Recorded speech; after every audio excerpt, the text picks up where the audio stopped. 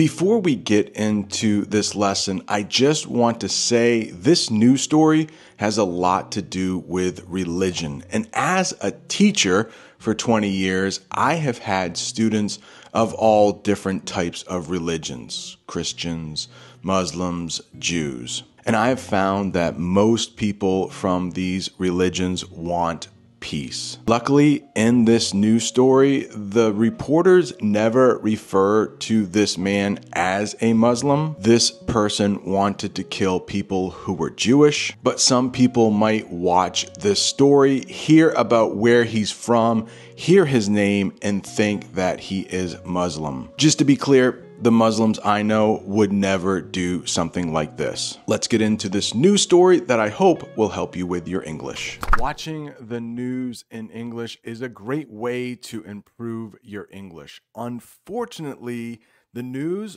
often uses really difficult vocabulary words, but don't worry. In today's English lesson, we will look at a news clip and we will talk about all of those difficult phrasal verbs, idioms, advanced vocabulary you might see on the IELTS or TOEFL exam. In today's clip, you are going to see a story about a man who wanted to do a lot of bad things in New York City to people who are Jewish. Thankfully, spoiler alert, he was caught and could not do those bad things. Let's take a look at the clip and we'll come back and talk about it. But we're going to begin with some breaking news, and it is most disturbing and frightening. A man busted by officials who say he was planning to target and kill Jews in New York City. First word they used that might have been difficult is disturbing. What does disturbing mean? It means something that makes you feel upset or worried. The news about the planned attack was very disturbing to many people. Thankfully, the man was busted before he could do any damage. What does busted mean? Caught by the police or in trouble for doing something wrong. The man was busted at the Canadian border trying to enter the U.S. But we're going to begin with some breaking news, and it is most disturbing and frightening. A man busted by officials who say he was planning to target and kill Jews in New York City. The alleged plot timed for the upcoming Jewish holidays next month. Eyewitness News reporter Josh Einiger is in the newsroom with the breaking story. Josh. Liz, the upcoming High Holy Days and also the upcoming one-year anniversary of the October 7th Hamas massacre. This word is so important when watching the news. We are going to talk about it twice, but we'll use it in two different ways. The first way is alleged. Alleged. In the United States, when someone is accused of a crime, they are always not guilty. Or we use the term presumed innocent, meaning like we just think they didn't do it until they go to trial and it's proven. So alleged means accused of doing something wrong, but not proven yet. Everyone accused of a crime is presumed innocent before being proven guilty. The man allegedly planned to attack a Jewish center in New York. Allegedly. Don't worry, we'll talk about it one more time a little later. High Holy Days. What does that mean? Important religious holidays for Jewish people. The suspect wanted to time his attack during the Jewish high holidays. Let's look at this paragraph that talks about those Jewish high holy days. The Jewish high holy days are a special and important time in the Jewish religion. They begin with Rosh Hashanah, the Jewish New Year, and end with Yom Kippur, the Day of Atonement. I am going to simply talk about what atonement means in English, and then we will read about it. But atonement means you've done bad things. You say you're sorry for those bad things and try to never do them again. Back to the paragraph. During these days, Jewish people reflect on their actions from the past, ask for forgiveness, and make promises to be better in the future. Yom Kippur is the holiest day of the year and is often spent fasting. and praying. Just in case you don't know what fasting means in English, that means to go without eating food. A lot of Muslims fast during the month of Ramadan. Christians also will fast. They might fast on Good Friday or during Lent. Back to the paragraph right after fasting and praying, the final sentence. These holidays are a time for both celebration and serious reflection for Jewish people around the world. If you are enjoying this English lesson, would you mind hitting that like button? And if this is your first time here, please subscribe so you never miss another English lesson. Now back to the clip, and when we come back, we will talk about a horrible word, massacre. But we're going to begin with some breaking news, and it is most disturbing and frightening. A man busted by officials who say he was planning to target and kill Jews in New York City. The alleged plot timed for the upcoming Jewish holidays next month. Eyewitness News reporter Josh Einiger is in the newsroom with the breaking story. Josh. Liz, the upcoming High Holy Days and also the upcoming one-year anniversary of the October 7th Hamas massacre in Israel. According to the criminal complaint, Mohammed Shazeb Khan planned to inflict maximum harm on Jews here in New York. Yeah, I will make that picture a little bigger. It looks like a lot of tombstones or grave sites are in that picture. There are probably many people buried under those tombstones. Massacre in English means a brutal and violent killing of many people. Thankfully, here's a sentence. The authorities stopped a potential massacre that could have happened in New York. Potential. It just means like it could have happened. If you keep studying English every day, you have the potential to be really good. But guess what? If you understand most of what I'm saying now, you are already really good. Inflict.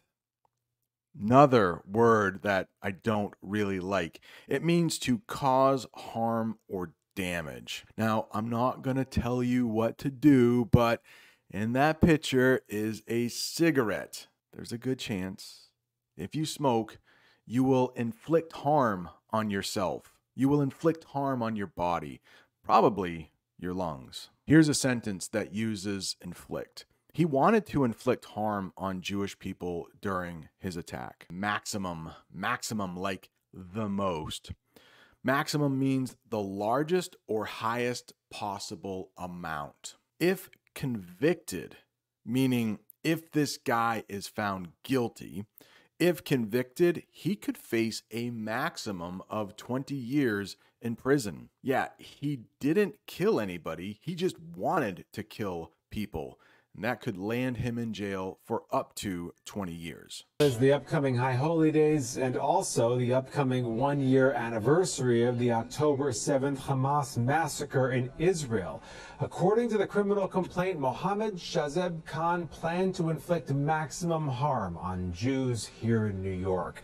In parts of Brooklyn sit some of the most densely populated Hasidic Jewish communities on the planet. The news reporters mention densely populated. What does that mean in English? An area with a lot of people living close together. The attack was planned in a densely populated part of Brooklyn. Brooklyn is what we call a borough of New York City. In other words, it's like a large neighborhood of New York City. The opposite of densely populated is sparsely populated. Here is a trivia question.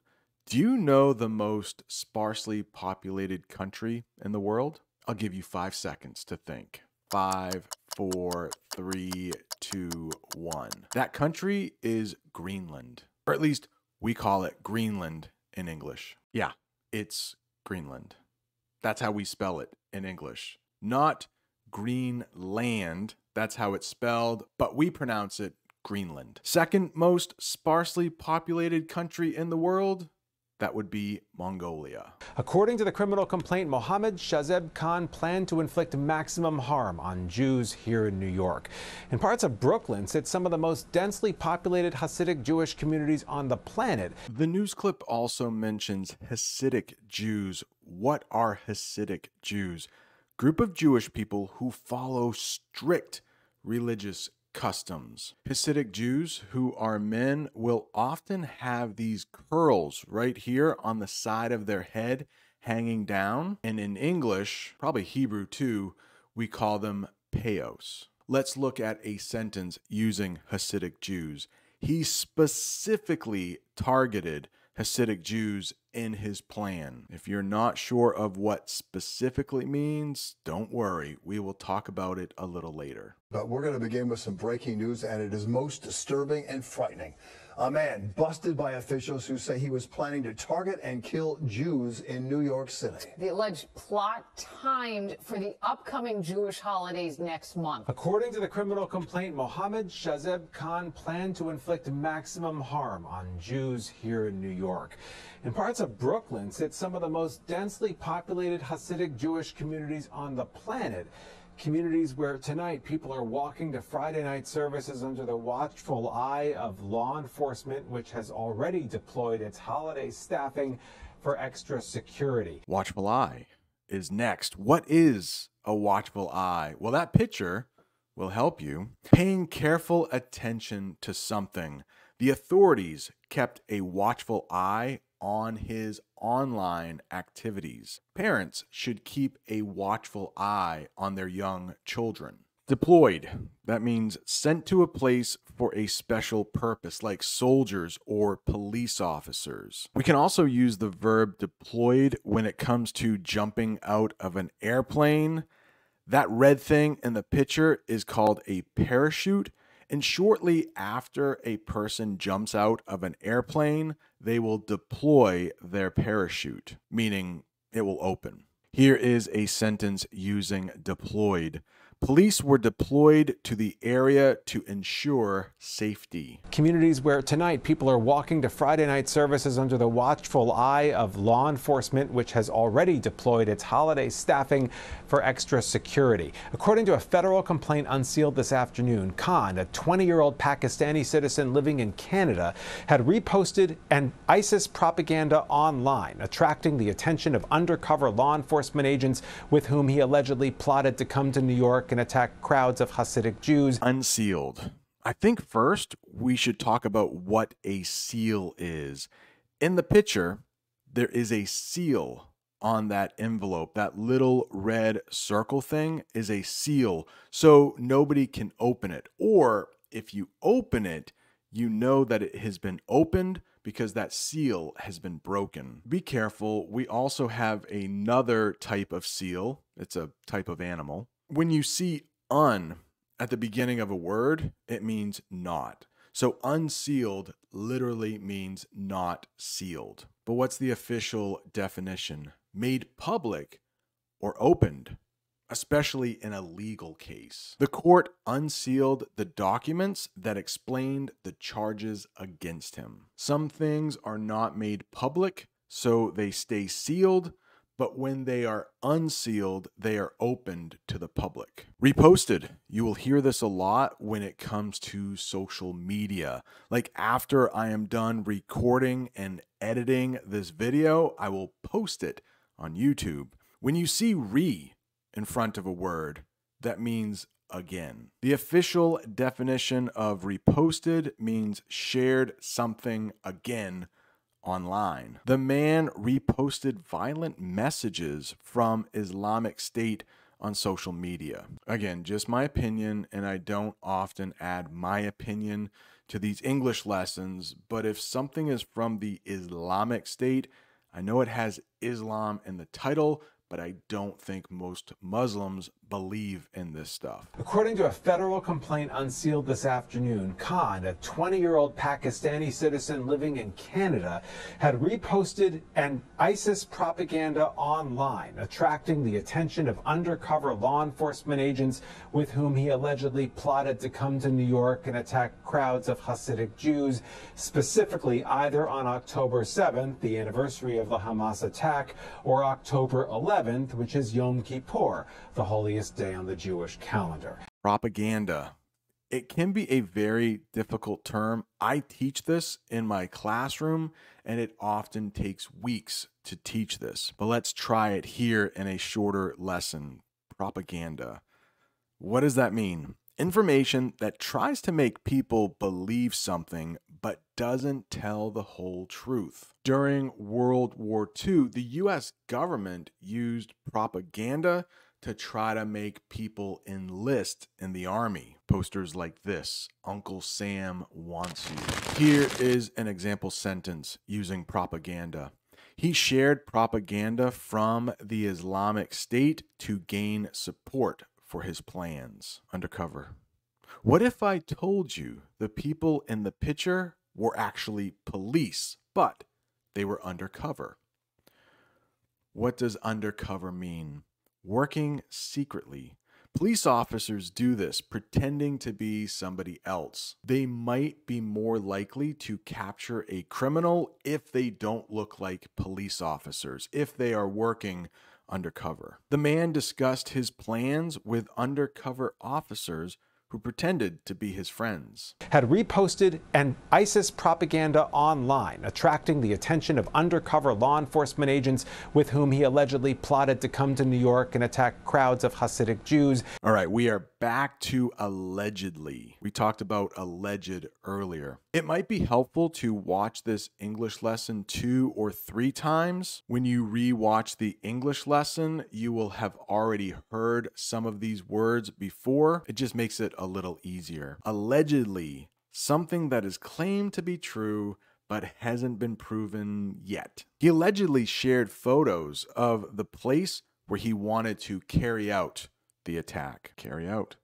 An English phrasal verb in that sentence. Tricky. Had reposted an ISIS propaganda online, attracting the attention of undercover law enforcement agents with whom he allegedly plotted to come to New York and attack crowds of Hasidic Jews, specifically either on October 7th, the anniversary of the Hamas attack, or October 11th, which is Yom Kippur, the holiest day on the Jewish calendar. Specifically, there is an S in front of that word. A lot of native English speakers pronounce this wrong. Specifically, referring to something in a detailed or exact way. I live in the United States. Specifically, I live in the state of Maine. He specifically targeted a Jewish community center in Brooklyn. Yom Kippur. We talked about this holiday earlier. It is one of the most important Jewish holidays, known as the Day of Atonement. Hopefully you remember what atonement means in English. He considered launching the attack on Yom Kippur a sacred day for Jewish people. I hope after watching this English lesson once or twice, maybe 3 times, your English is better. If you're still not done improving your English, right down there is 5 hours of English lessons just like this. Thank you so much for watching. See you next time.